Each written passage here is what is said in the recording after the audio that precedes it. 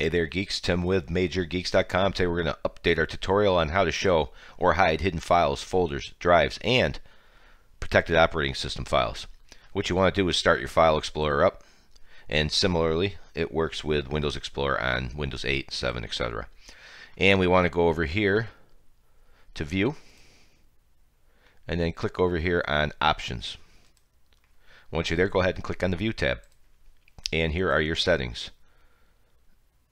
Default is probably don't show, so you can click on show and click on OK, or scroll down just a little bit and there is hide protected operating system files, and it is recommended you leave those hidden.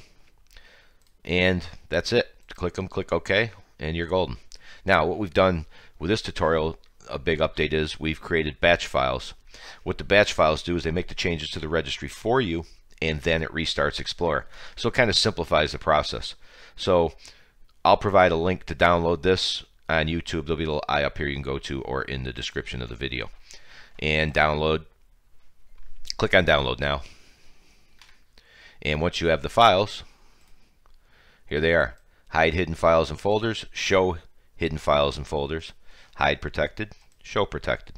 So you saw already that we had them hidden, so let's go ahead and right click, and I don't know if I mentioned it yet or not. The reason for batch files is it will make the registry edits for you, and then it will restart Explorer. So you'll see the screen flash, and you'll see this disappear down here and come back up. Once that's done, just takes a second, you're ready to go.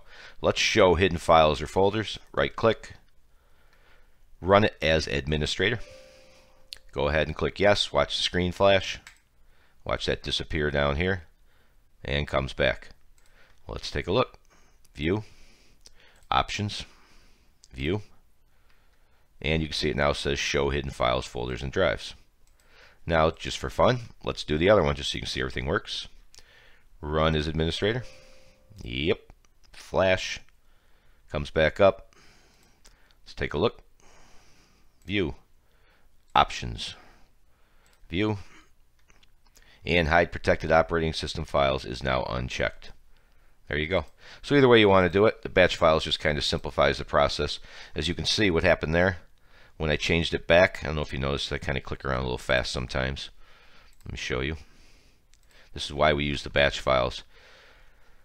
So I unchecked the hide protected operating system files. Let's see here. Let's click hide. Apply. Okay, there you go. So it did it for me, but the batch files simplify the process for you.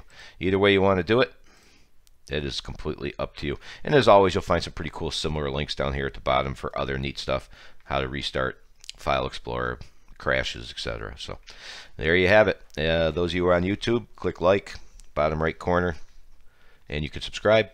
And we appreciate you watching. As always, see ya.